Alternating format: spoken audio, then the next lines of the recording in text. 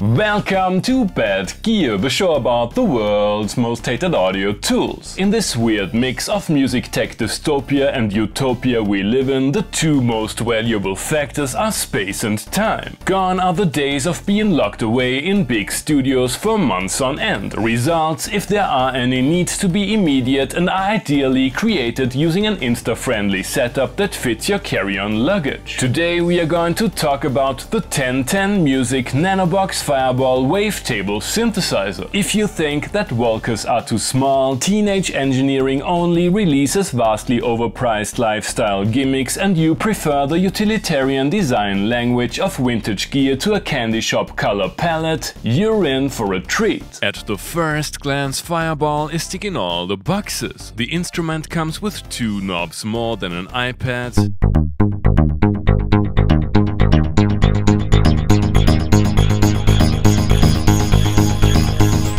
but a much smaller yet functional touchscreen,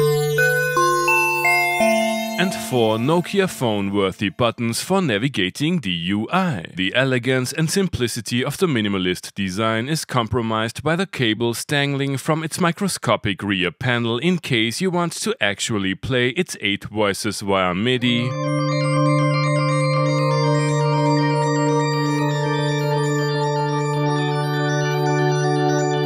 Listen to the results, or, much more basic, turn it on, as it doesn't come with internal battery options. With that out of the way, operating the synth is a breeze. 2 wavetable sound generators with a nice selection of classic shapes,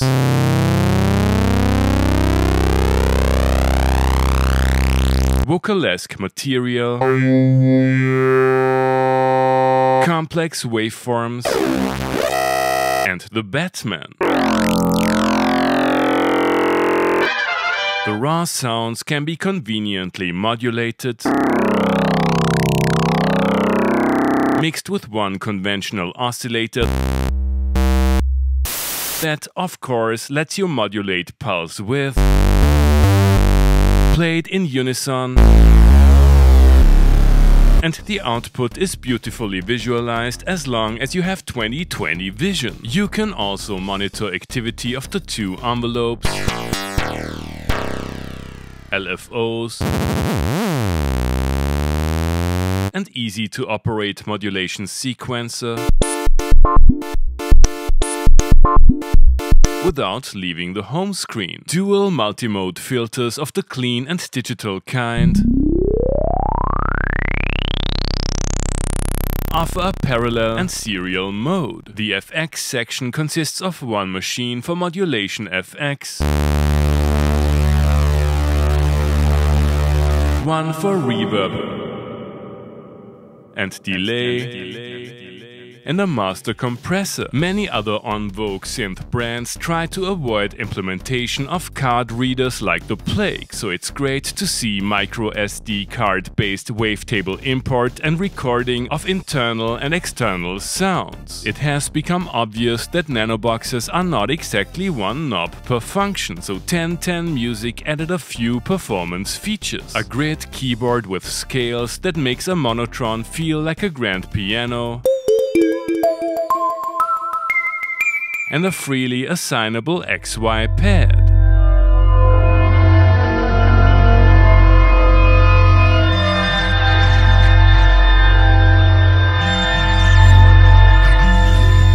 It goes without saying that all this is ideally used for evolving soundscapes,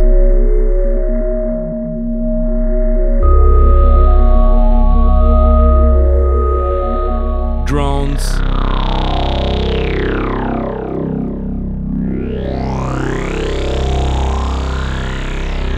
futuristic basses,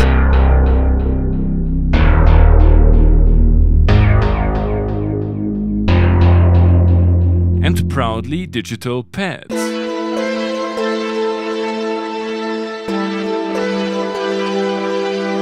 Changing patches is not exactly smooth.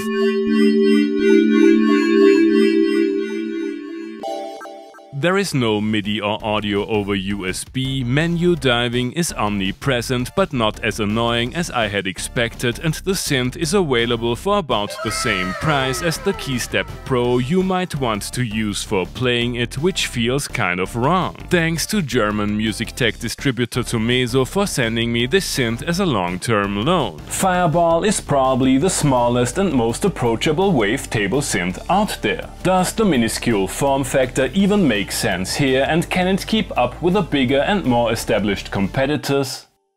You have already heard the little Nanobox in today's intro tune. Wavetables confirmed. Let's get a feeling for how compact the synthesizer actually is.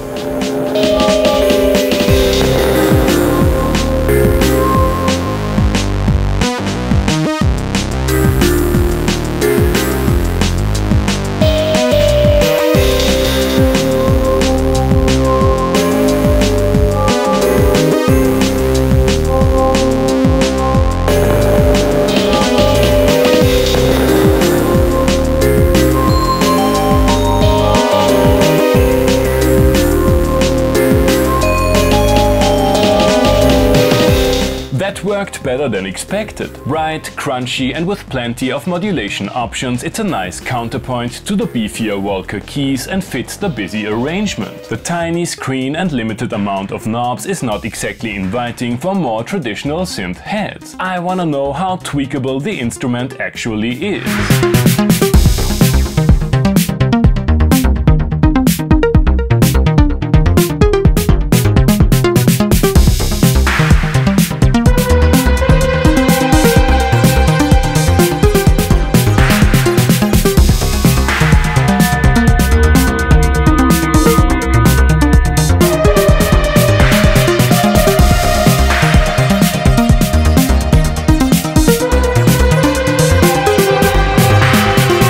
Interesting. Although Fireball has a well-rounded low end, I was struggling to get the brutality and in-your-face sound of, for example, digital Waldorfs. The FX section sounds great. Many people love wavetable instruments for their abstract and evolving sounds. Time to find out how it fares as the primary synth in this sonic analogy to a cybernetic control loop and organic homage to digitality.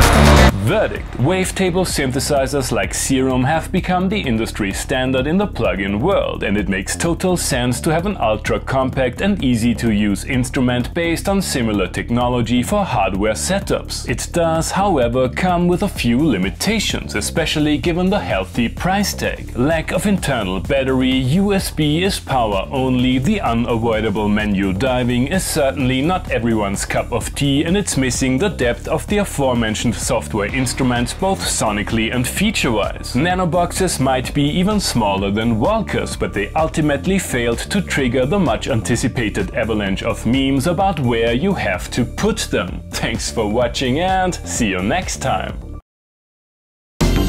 Hey guys, I hope you enjoyed the episode. Feel free to like, subscribe, become a patron and leave a comment what other kind of gear you would like to see and hear on the show.